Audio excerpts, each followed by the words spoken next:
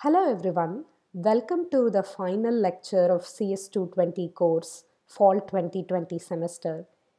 We saved a fun topic for the last lecture. We are going to have a discussion about randomness. Before we get started with today's lecture topic, I want to go through a set of announcements.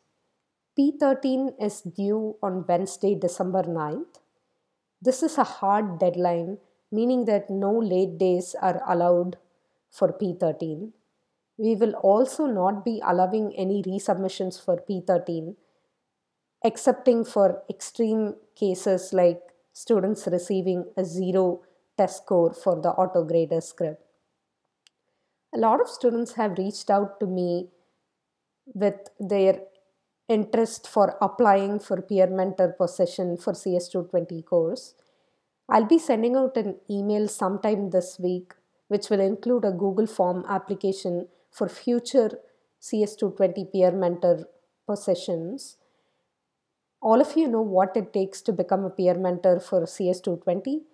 You will have to hold peer mentor hours to guide students with their project related issues and also material related issues. Please do apply for this position if you're interested in becoming a peer mentor for CS220. I might hire for a few positions in spring 2021, but it is more likely that I'll be considering all of you as the pool of interview candidates for fall 2021 positions. Do apply to the position even if you want to interview during the fall semester instead of the spring semester. I'll make sure to include one question about future interests as part of the Google Form application. I hope all of you enjoyed learning programming with us throughout the course of this semester. If you really liked CS220, the direct follow-up course would be CS320, which is taught by Tyler. Please do check out CS320.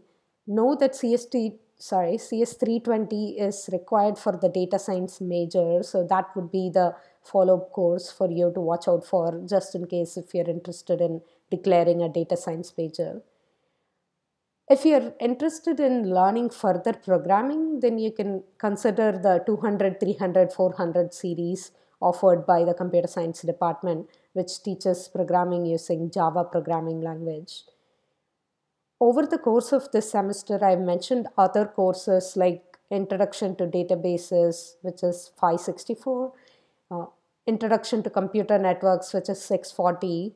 You can possibly also consider Introduction to Operating Systems, which is 537. Some of the computer science series courses, 200, 300, 400, form prerequisite for the other advanced courses, which I just mentioned. If you're interested in those topics of courses, then I would strongly recommend you to go through the 200, 300, 400 series of courses. Let me talk about office hours. This week, Wednesday, will be the last day of office hours for TAs and peer mentors. That's because they are also students and they have their own final exams to deal with. Instructors will be increasing their office hours starting probably this week, Thursday. For now, I'm not able to give enough information about that because I've been dealing with a possible COVID exposure for my family. We are all doing fine, but I'm still trying to figure out whether to send my son to daycare or not, and whether we need to get tested or not. So that's one of the main reasons you might see few cases where I have typed in information coming soon as part of today's lecture slide deck rather than actually typing out information for that. The delay of recording today's lecture was also due to the fact that I'm dealing with my family's possible COVID exposure. My apologies for that. I meant to record this lecture on Saturday itself. Let's talk about final exam. Final exam will be held during a 30-hour window period starting at 6 p.m. on December 14th and ending at 11:59 p.m. on December 15th all of the timings would be Madison timing. Please make sure that you're able to take the final exam, which would be a 2-hour exam, within that 30-hour window period. If you're not able to do so, please fill out the final exam conflict form today. I'll be dealing with all of the conflict requests by today, and you have only until today to report conflict to me. I've already sent out a preparation guideline email for the final exam. If you haven't already read that, please go and read that. The general recommendation is that you should go through all the readings, slides, and specifically lecture demo code for all the topics from the beginning of the semester. Focus on the topics which you lack confidence on and make sure that you go through the lecture demo code in detail for those lecture topics. By go through lecture demo code, I mean sit and read the code, not run the code. First read the code, make sure you're able to understand that and predict an output, and then run the code to verify that you're getting the same output as your predicted output. It is definitely worthwhile going through what questions you got wrong for midterms. We are going to have midterm 1 and midterm 2 review sections as part of the final exam. Let me clarify that so that it's clear. The final exam contains specific sections which will be reviews for midterm 1 and midterm 2, so it is definitely worthwhile for you to go back and understand what you got wrong for the questions included as part of midterm 1 and midterm 2, which is exam 1 and exam 2. Do review the code that you wrote for all of the projects. That will help you prepare for the final exam. Final exam is all about reading code, so the more code you read, the more practice you get. I would strongly recommend you to prepare a note sheet. Despite the exam being open book, open material, open interpreter, we have a lot of material that is covered from the beginning of the semester until this last lecture. It can get really overwhelming if you don't have a note sheet for the exam. So I'm going to strongly recommend you to prepare a note sheet for the purpose of exam. I'll be doing a live review session on Wednesday. The live review session will happen via the optional Q&A BBC session link. Feel free to attend either of the live review sessions. Even if you're not enrolled in section 1, you can attend the section 1's live review session. I'm really looking forward to seeing all of you in the live review session. That will give us the last opportunity to meet for this semester. Let's talk about course evaluations. I've already sent out a couple of emails about course evals. We value student feedback really. I'm sure all of you who filled out the feedback form on the course website anonymously know about that, because all of you would have received a personal email from me either giving you further directions to help with your feedback request or thanking you for the feedback requests so that we are able to improve this particular course. Feedback helps us evolve this course for future generation of students. It also helps me evolve as an instructor, so please take a few minutes to fill out the final course evaluations. It will definitely bring a smile on my face to see any kind of nice words or constructive criticism as part of the feedback. So please help me improve as an instructor and also help the course improve for future students. For your ease, I've given the AFIS link for section 1, section 2 of CS220 and also section 1 and section 2 of CS319.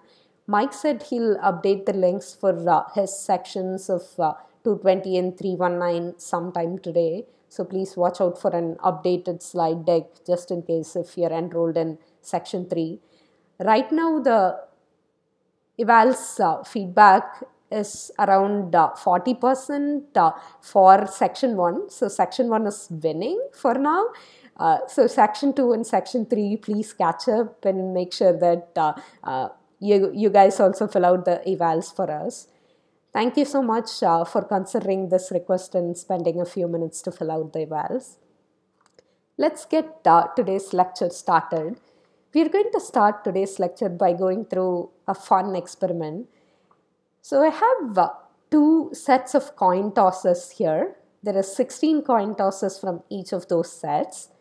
One of those was randomly generated using Python script, and the other one was picked by me. Go ahead and pause the lecture video here for a couple of seconds and see if you're able to identify which one is the truly random one and which one was just picked by me. So if you were thinking the second one was picked by me, then you had the correct answer. So you might be wondering, why is that the case? Both of these look quite random, correct? So if you count the number of heads and tails in the second one, you'll notice that there are exactly 8 tails and 8 heads. Is it 50-50% random? Not really, right? The chances of you getting exactly 8 heads and exactly 8 tails is probably quite low. One thing to notice about the first set over here, which was randomly generated, is that we got 7 heads in a row, which is kind of scary, but it actually happened.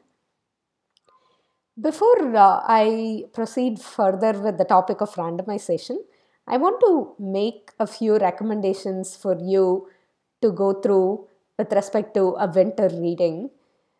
Students who spend time outside the coursework on related topics to the coursework are the ones who typically excel in terms of gaining knowledge beyond the coursework. So I would strongly recommend you to consider some of these books for winter reading. You'll have a few weeks of time, and unfortunately for everyone, all of us are stuck at home this winter. So that would be a nice time to do some reading and catch up on extra material outside of coursework. The first book that I want to talk about is Thinking Fast and Slow by Daniel Kahneman. Hopefully I'm pronouncing the name correctly. Sorry if I'm not. This is a really good book because it's at an intersection between the psychology and statistic fields.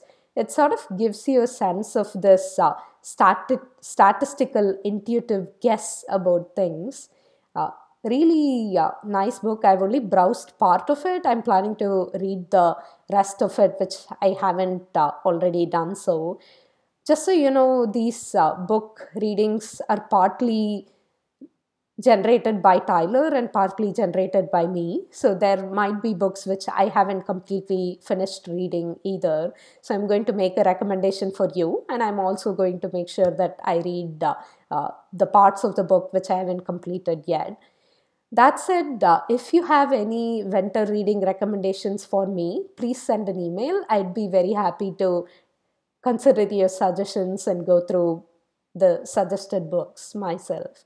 So, as I mentioned, Thinking Fast and Slow is at an intersection between psychology and statistic fields. It will give you a really good sense of whether your intuitive guess about something statistical is correct or not. The next book recommendation is The Signal and Noise by Nate Silver. If you don't know who Nate Silver is the person who found 538. I'm sure most of you are aware of what 538 is by now, considering that we just went through a United States presidential election. 538 is really famous because it applies statistics for journalism in order to make predictions about election results. The name 538 comes from the fact that there are 538 electors in the US presidential election. Before Nate Silver found 538, he was a big guy in the field of statistics. He also did things like use statistics to earn a bunch of money in the online poker game. He has also written a software for predicting which baseball players contribute really well to their team despite having low ratings. Do check out his book, really nice book, The Signal and the Noise. The next book which I want to recommend is The Visual Display of Quantitative Information by Edward Tufte. This is a really good book if you want to refine your plotting skills really well. Plotting is the most powerful tool that you can learn as a data scientist. I've already tried to give you a sense of intuition about how difficult it is to make decisions with respect to choosing one type of plotting for a given data set analysis. This book will help you refine your thought process further on the topic of plotting. The final statistic book which I want to recommend is Statistics Done Wrong by Alex Reinhardt. It's a little bit heavy, but something for you to check out in case you're interested in furthering your statistic knowledge. With respect to learning more Python, I want to make two specific recommendations. The first one would be Fluent Python by Luciano Ramallo. This is a really good book for you to read in order to gain more Python expertise. I've also listed the Think Python book, which is the reading for CS220 course. You can go through the object-oriented concepts as part of the Think Python book by reading the OO chapter in the Think Python book. Right, let's actually dive into the real content of today's lecture, which is about randomization. So you might be wondering why exactly randomization is useful. Let's imagine that you're playing a game. You would want to make the game behave in a different way every time you play the game, correct? If it is doing the exact same thing every time you play the game, then it's a pretty boring game and you would not want to play with it for a long time. That's one application of randomization in computer science. The second is that I'm sure all of you are familiar with what are passwords. There are a lot more ways to maintain secrets in computer science. You'll be dealing with randomization whenever you have some sort of a secret. Human beings are not good at generating secrets. We know that we struggle with generating passwords in general. So we are going to trust computers' randomization in order to be able to generate secret keys for helping with various computer security aspects. The final need that I'm going to talk about with respect to the topic of randomization is being able to simulate things. We have already covered an example of this while analyzing the SP500 stock price index dataset. We ran hundreds of simulations to be able to determine what would be the risk of investing $1,000 in the SP500 index. We are going to focus on simulation for the purpose of our discussion on the topic of randomization here. The first function that I'm going to talk about is the choice function. We've already gone through the choice function and the choices function in the random module. Those are kind of limited. What we are going to do today is we are going to discuss about the choice function in the NumPy module.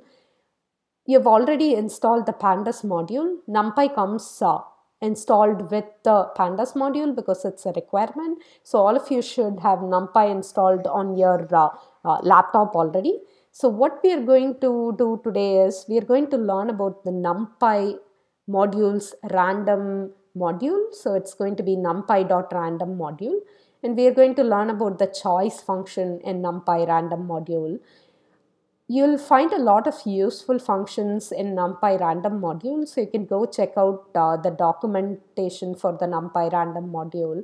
For the purpose of final exam, you only need to know about the choice function in the NumPy random module. Let's talk about how choice in NumPy random module is different from choice in the regular random module.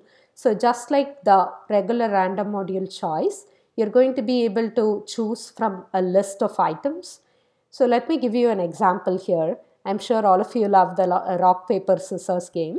So we are going to be using the rock paper, scissors example a lot for today's lecture. So I'm going to have a list which contains rock, paper, and scissors. And let's say that I want to randomly choose one value. Then I'll be calling the choice function in numpy.random module. So I'm importing from numpy.random choice. What I'm going to get in result is I'm going to get one of those values in the list of items that we pass as an argument to the choice function. The number of times I execute this particular snippet of code, the number of times I get different kinds of outputs, correct? So for the first execution, I get scissors. Let's say that I execute it again and I get a rock next time, or I might get a scissors, or I might even get paper. How can we get multiple choices out of the list of items that we are passing to the choice function? We can do that by passing a size argument. So the parameter size takes two different values. One type of value is one integer value. If you pass a single integer value, then you're going to get that many number of choices out of your choice selection here. Recall that we do what is called as sampling with replacement here. That's why even if your choice of items has 3 items, you're able to choose 5 items out of those 3 items, because you'll replace an item back into the list of items after you've made a choice. So the choice function returns what is called as numpy array. You don't need to know anything about numpy array other than the fact that it works like a list. So you'll be able to do indexing into the numpy array. You can very easily convert the output of choice function into a series by saying series of, and that will just make those different selections, which would be the 5 selections, into a series of values over here. I mentioned you can pass 2 different types of arguments for size. The second type of argument is a tuple of 2 values. The tuple of 2 values represents a matrix size. The first value represents the number of rows, so that represents the top-down dimension of the matrix. The second value in your tuple represents the number of columns, so that represents the left-right dimension of your matrix. So when you have a matrix of values generated by the choice function, a natural thing would be for you to convert that into a data frame. So that's what we are doing in this particular example.